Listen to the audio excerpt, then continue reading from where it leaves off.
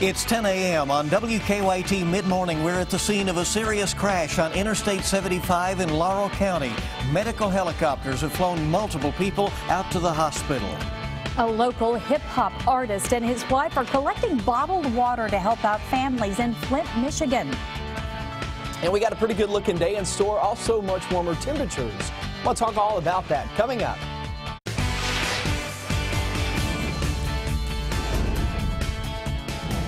This is WKYT Midmorning. Good morning to you. We can use that warmer weather. I'm Bill Bryant. And I'm Barbara Bailey. It is really pretty out there, and you're right, we earned it after the weekend that we had. What a day it was, Friday, and of course difficult travel, and a lot of folks spending time at home, you know, making the best of it, right, over the weekend. Spending time and spinning wheels if they did go out. Yeah. So let's check in with Micah now in our First Alert Weather Center. Good morning. Hey, good morning. Yeah, there's a little hill there in my neighborhood as I'm trying to get on out. I got stuck. I had to back down and go right back up, but you know what?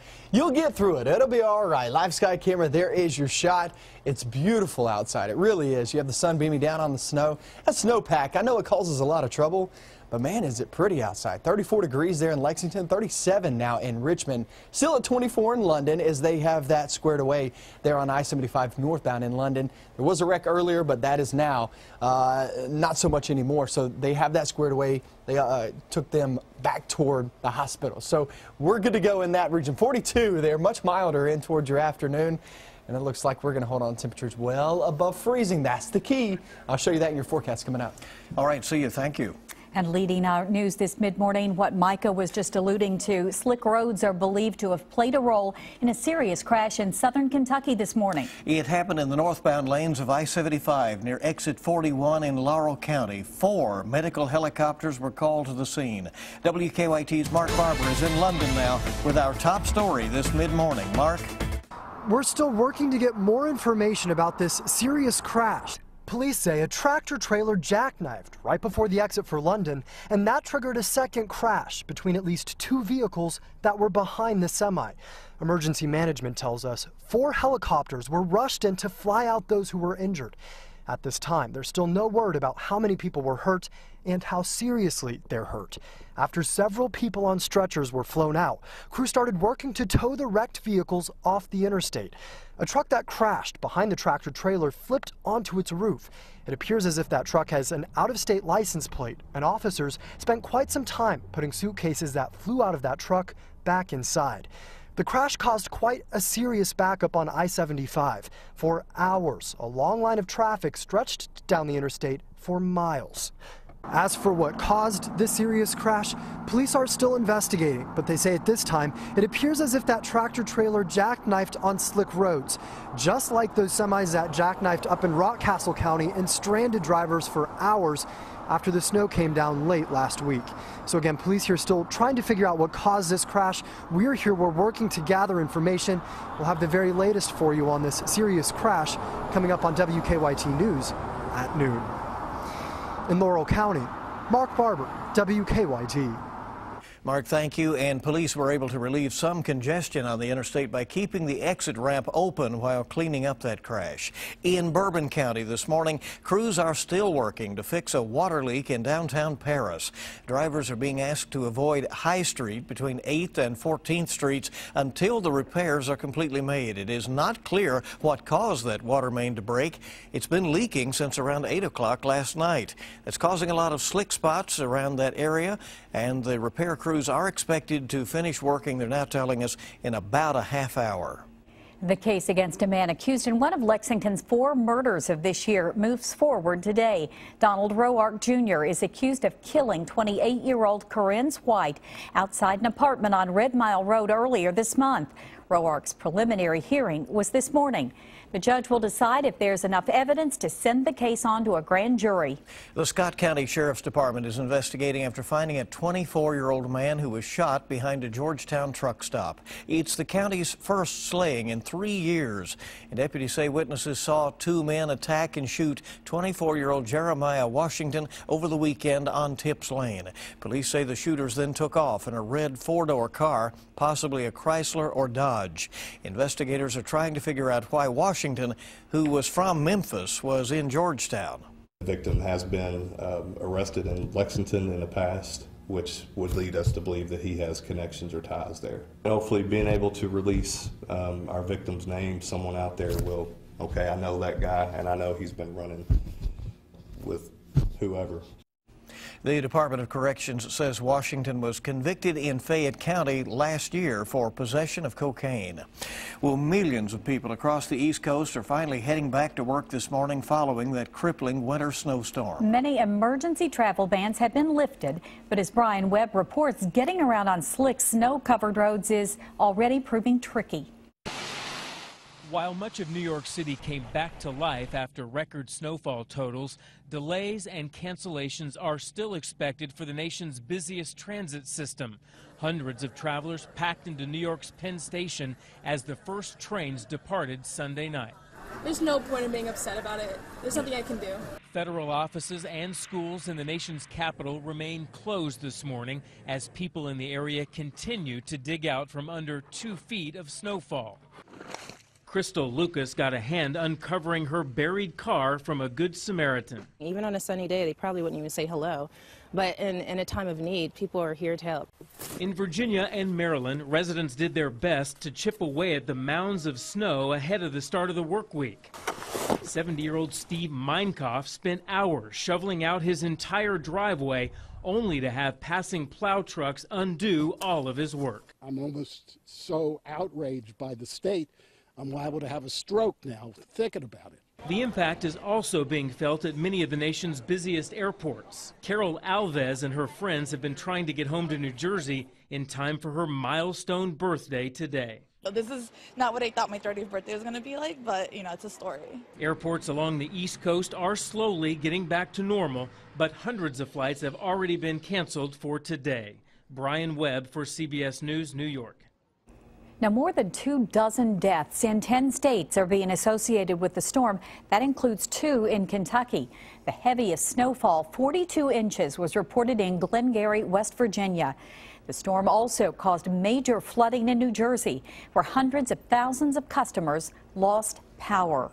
Well, it was a widespread event, no doubt, right? Well, yeah. And a lot of people still, we didn't get it as badly as a lot of other places. They're still digging out, and we can relate to where they are right now. We know what a wallop we got, Absolutely. so that says a lot, yeah. Well, Lexington hip-hop artist Divine Karama and his wife will be making the nearly 400-mile trip to Flint, Michigan in order to deliver some fresh water. The married couple, along with many volunteers, spent most of yesterday filling a U-Haul with more than 500 cases of water.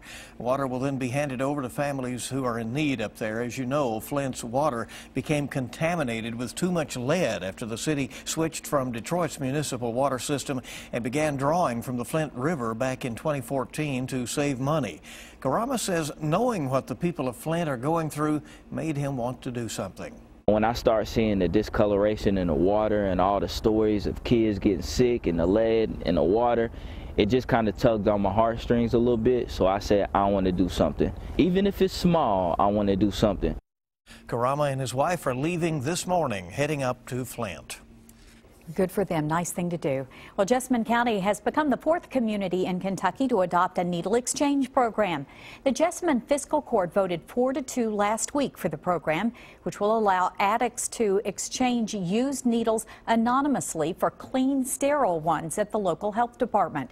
Jessamine County Health Department Public Health Director Randy Gooch says the program is set to start during the beginning of April.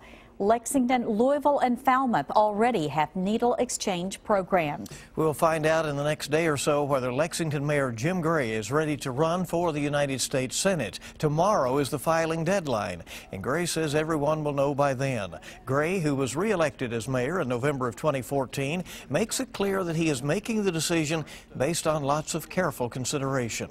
And I've been encouraged by a lot of folks that this is a race that should be made. So it's always encouraging to hear that. I've said many times that I enjoy my job and my role as mayor. If he does decide to run, Gray, a Democrat, would be challenging Republican presidential candidate and incumbent U.S. Senator Rand Paul. The field is set for 4 special state House elections that could drastically change the political landscape in Kentucky. If Republicans win all 4 seats, the House would be split 50-50, and that would be a first in the state's history. The only race in central Kentucky is for the 62nd District. Republican Philip Pratt and Democrat Chuck Tackett, both of Georgetown, are running to replace Ryan Quarles, who was elected state agriculture commissioner in November. Governor Matt Bevin has scheduled those special elections for March 8th. Former New York City Mayor Michael Bloomberg is considering an independent presidential run. The 73-year-old is expected to make a decision in March. News of Bloomberg's consideration was first reported Saturday morning by the New York Times, which said the media mogul would be willing to spend $1 billion of his own money on a White House bid. And that has Republicans and Democrats scrambling and talking about all this. So it's always interesting when you're talking about politics. Sure. Well, keep it right here this mid-morning.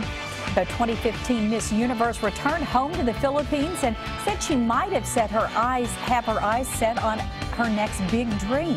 And also ahead on Mid-Morning, Star Trek is entering a new entertainment frontier to celebrate the 50th anniversary of the sci-fi franchise. And we have the 30s outside right now, but check this out, back toward the west. It's heading our direction. I'll show you much better temperatures coming up next. Now, your zone-by-zone forecast with meteorologist Micah Harris. You know, that snow was a bit tricky to try to get out in on Saturday and Sunday, but today, yeah, the roadways are pretty clear for the most part, the main roadways. Some back roads and also neighborhoods still with a little snow on there. You got to keep it and take it easy out and about as you're traveling. Mountain Parkway looks just fine. Temperatures already in the mid-30s. We will finish off later on this afternoon at about 42 degrees. I mean, a really good day in store. We need this big time. Try to melt down some of that snow. We're already above freezing, and we'll just continue that throughout the afternoon. So good looking day during the daylight hours. Off into the night and into tomorrow morning, we actually bring in some rain on about said snow. You don't want any more snow right now. We're bringing in some rain, and that's the good news. It'll wash away some of that snow too. So we have 2 things working for us as we approach the next 24 to 48 hours. Natural Bridge, how cool is this shot? I showed several pictures this morning. Here's another good one, Cora Roberts, there on my Facebook page. And then another good one, how cool is this? This is actually a hole punch cloud. Really neat. They're pretty rare to see, but sometimes during conditions like we had this past weekend, yeah, you get those out there. Really, really neat. And sometimes planes flying through the sky will actually aid in making this happen. But really neat shots right there. That's from Glenna Creech. Really appreciate that very much. Keep posting the pictures. I'll keep showing them off for you. 7-day forecast. Here's your look. So today, 42, mostly sunny, few clouds filter in later on today. Tonight and into tomorrow, the rain moves on in, and many of us will see rain overnight and into tomorrow morning. But I wouldn't exactly say it's a complete washout. It will give us that benefit of melting some of that snow. And then we head toward Wednesday. Wednesday is the only day in your 7-day forecast where you are 32 or below for overall highs.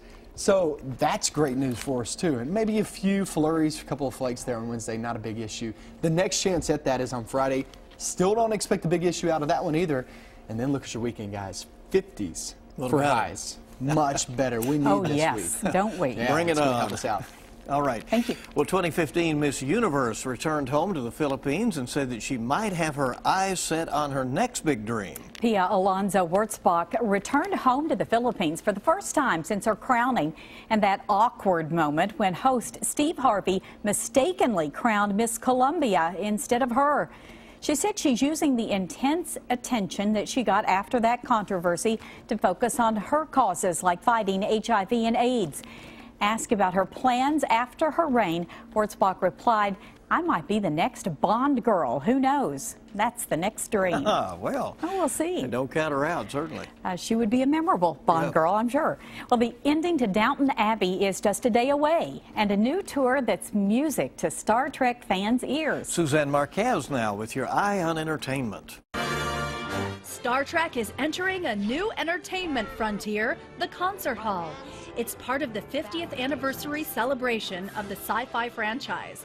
called Star Trek: The Ultimate Voyage. The performance features live music from the original television series, its later sequels, and the successful films, while TV and movie scenes play on a large screen. You will be able to see things as well as hear things. You'll become aware of how important music is to movies. The North American tour kicked off last week and will play more than 100 cities before wrapping up in April. If you're more of a Star Wars fan, you can now get your hands on a piece of the original trilogy. Luke Skywalker's blaster is going up for auction. The prop laser gun is the same one that Mark Hamill used in The Empire Strikes Back and goes on the block Thursday. The minimum bid is $200,000. And there's good news for Downton Abbey fans who don't want to wait until March 6th to see the final episode in the series. The complete 6th and final season of the PBS show is being released on DVD tomorrow. That's your Eye on Entertainment. Suzanne Marquez, CBS News, Los Angeles. All right, coming next, honoring Kentucky authors for their works. Find out who's being inducted into the Kentucky Writers Hall of Fame after the break. And reminder, Tuesday night's Mega Millions jackpot is $48 million. Wednesday night's Powerball jackpot, $75 million. Welcome back in. It is mid-morning on WKYT, sort of a dig-out day. Yes, it is. Get out and get moving again. Some Kentucky authors are being honored for their work as the Carnegie Center is hosting the 2016 Kentucky Writers Hall of Fame. We're joined by Neil Chethik, the Executive Director of the Carnegie Center, along with Jessica Moeller, Marketing and Communications Director, to learn more about it. Welcome. Glad to see you here today. Thanks for having us. Great to be Appreciate it. Neil, how does it work that people are selected to be in the Kentucky Hall of Fame? Well, it's basically a three-part process, but it takes about 6 or 8 months. And the first part is we throw it out to the public through social media and just calls to the public to tell us who are their favorite authors going back 200 years. Then it goes to a small committee that's run by the State Arts Council, and a bunch of writers and bookstore owners and others are on it. And then they make a selection and then send it to the Carnegie Center for a final, usually rubber stamping. A very important thing, don't you think, to be able to give these writers that kind of recognition? Yes, absolutely, because so many writers spend so much time doing what they do in a room by themselves. It's nice to have a community there really supporting them and knowing that they're doing what they're doing. Jessica, What makes a potential author eligible to be a part of the Hall of Fame? Well, this is the second year that we've included a living author. So in the first 2 years, you had to be deceased, and then in addition to being deceased, published, your work needed to be of enduring nature, and you had to have a tie with the Commonwealth in some significant way. Who's being honored this year? Well, Bobby Ann Mason's our living author. Oh, that's wonderful. And she's following Wendell Berry, who was inducted last year as well. So a great addition. Yes. And then we have 4 deceased ones, and I'm going to try to remember them right now. But okay. Harlan Hubbard, James Lane Allen, Gene Ritchie, who's the first songwriter, and Alice Hegan Rice, who is a children's book author. Very good. Wonderful choices. Yeah. And that's coming up Thursday, January 28th at 7 o'clock at the Carnegie Center. You also have musical entertainment. Yes. We do. It's kind of a fun addition this year. We have Gene Ritchie's nieces. They're dulcimer players, which is, of course, a wonderful connection to Kentucky and Appalachia. So people will get a taste of Ritchie's nieces, which are comprised of Gene Ritchie's nieces. Great. Well, it sounds like a lot of fun and certainly a wonderful event to recognize these authors and free admission. Yes. Good deal. That's right. Thanks for coming. coming. Thank you very much. Thank you. We'll keep it right here this mid-morning. Back in a moment, we will be checking in with the Mr. Food Test Kitchen here on your Monday. Nothing separates good food from great food like spices. When we mix several together, we often end up with a dish that is indescribably good. That's why today we want to share a few of our homemade spice blends with you. And besides them tasting great, making them from scratch allows us to know exactly what's in them, which is really handy when we're watching our gluten, MSG, or whatever. Sure, we can buy Italian seasoning, but we feel our homemade Tuscan spice blend, which is simply a combo of stuff you probably have right at home, is perfect whether you sprinkle it on chicken or fish.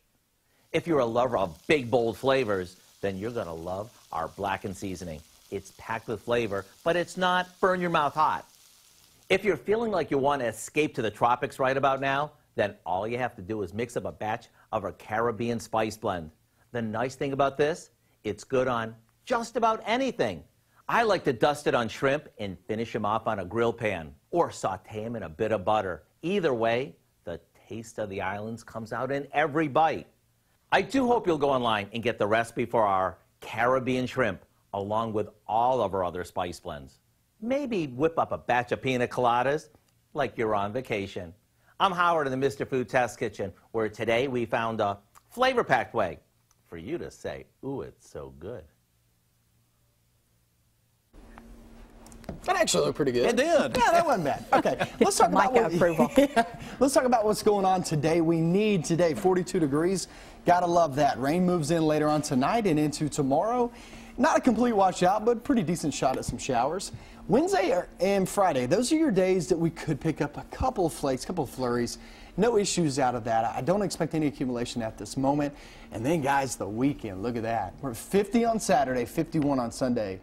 Talk about some air we really need. There's only one day in our forecast where we're at 32 degrees or below, which is music to a lot of people's ears. Trying to get the snow off the ground. Just melt it a little bit, and that will help us out big time. Make it be a nice memory, you know. Yeah, right. That's okay. That snow. Yeah. Remember It's in the that past. big one? That's right. Thank you so much for joining us for Mid-Morning. We'll have the latest for you coming up here at noon. The Bold and the Beautiful is next. We'll see you at noon. Have a great day.